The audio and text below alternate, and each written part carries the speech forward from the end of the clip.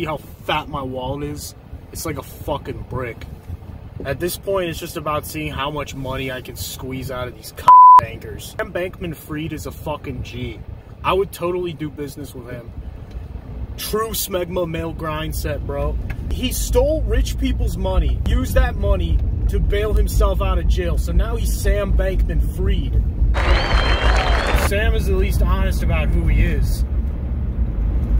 Meanwhile, you got people like, my name is Patrick Bet David. He doesn't even have a Wikipedia page because he doesn't want you to know that he's actually the son of a Saudi oil baron. Muslims are garbage. They literally worship a child rapist. That's why they don't want you to draw pictures of him. Someone might recognize him. Every religion has its problems, but Muslims, like, I have the least amount of reason to trust them.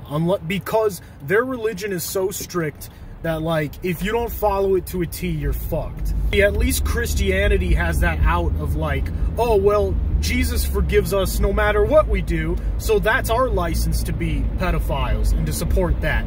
But Muhammad was literally a pedophile.